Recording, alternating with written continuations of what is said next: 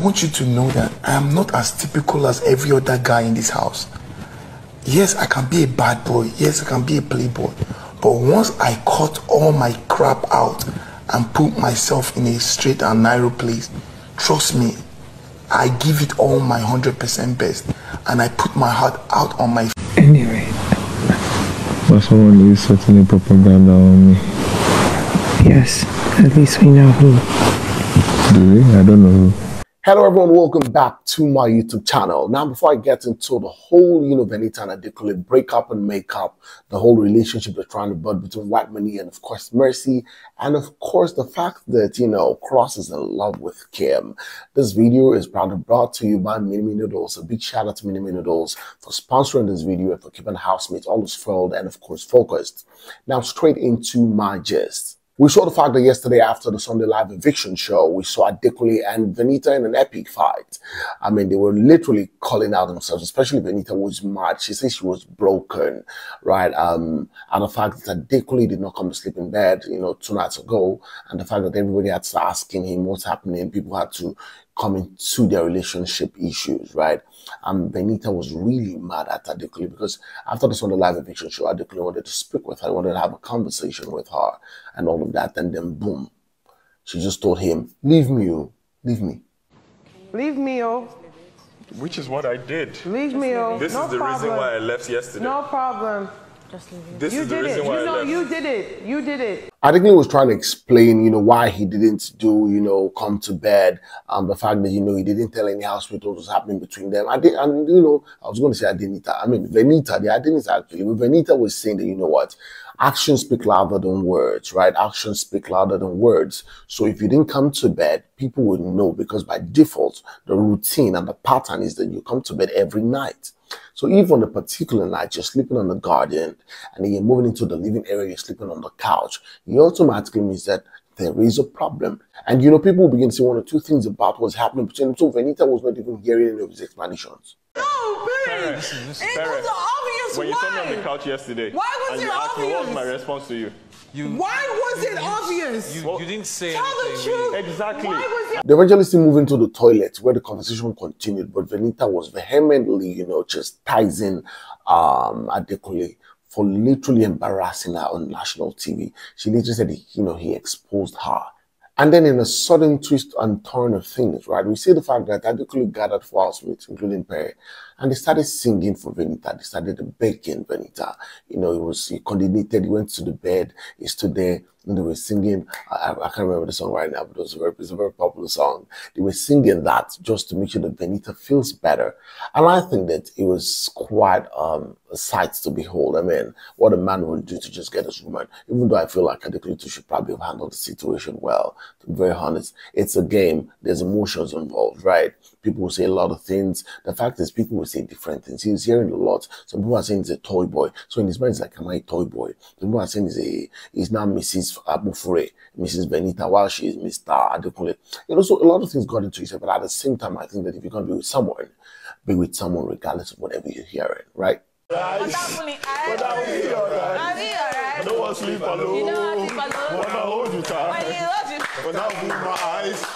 When I hold your eyes. We then eventually see Adekunle and Venita in bed. Lights out, it was white and black, dark, and then you could literally see these people back in their couple mode. Moving on to my next gist. It seems like Cross is falling in love with Kim Oprah.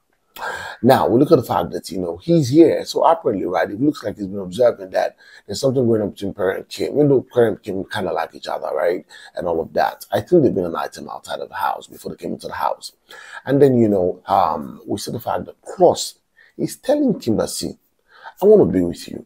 I'm going to just, he was saying if he wants to be with a lady, he's going to drop all his shenanigans on the side and he's really going to face one person. And you could literally see, he literally was trying to sell his car, was telling Kim Oprah, see, you are somebody I want to be with, and guess what? I'm going to drop all these things I'm doing, all my bad boy behaviors. I know I'm a bad boy, but when I'm ready to be with you, I want to be with you. Come to whatever it is that you want, because I have decided that this is who I want to give it to. And that's how I am. I will not play any form of games anymore. We're officially in week 7 and the scheming and planning for nominations, or pardon me, whatever, I think it's nominations for this week also, has begun. Now, why do I say that? We see the fact that after the Sunday Live Eviction Show, Doing, who's the head of house, and of course Neo, we're seen having a conversation in the restroom area, right? And you can hear Doing talking about the fact that she wants to put somebody up. She wants to put Mashallah up.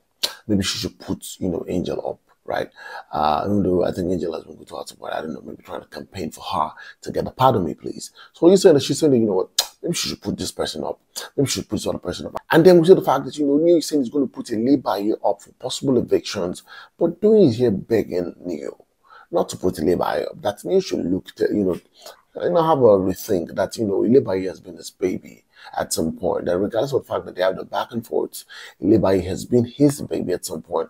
And, I think that Neo is trying to just shoot all any badge that see, babe, I know what I'm doing in this house, because telling by just telling him, use your head. So he's beginning to realize that, come on, it feels like he hasn't used his head in a long while in terms of the nominations and pardon me, please. So he's right here saying that he wants to put a lay-by up for possible evictions, but Doing is begging him not to do that. Leave by now, beg. I beg now. I beg. Just leave him for this week. And finally, my view, we see the fact that in some kind of playing mode, we see that Mercy wants to have money to stop perching around her and just be with her and come in full force, right? That there should be a ship in the house. And White Money is telling her that, see, if there are two people I know that don't need a ship to win in this house, right? It's himself and herself, because they've been winners before now, and they've got obviously a fantastic fan base.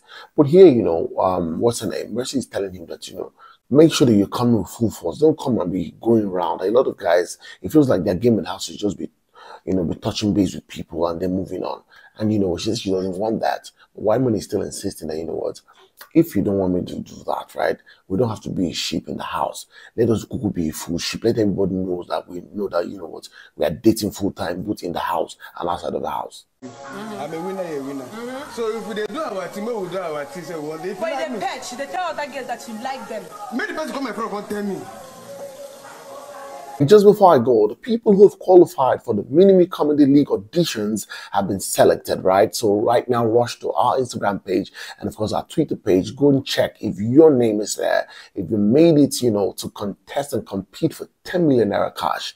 Guess what, guys? You can end up being Basket Smart's team, Senator's team, MC Lively's team, and of course, Funnybull's team. One person will go home with 10 million Naira cash. Go on our Instagram page and see if you have been selected for the whole competition. And that's it on this video. Thanks so much, guys, for watching. Please, if you have not subscribed to my channel, just hit the subscribe button, turn on the notification bell. So guys, if you're notified whenever I post a video, go on all social media platforms on Facebook, on Instagram, on Twitter, and of course on TikTok, and follow me at Daniel. Until next time, I'll come away again very soon. It's bye for now.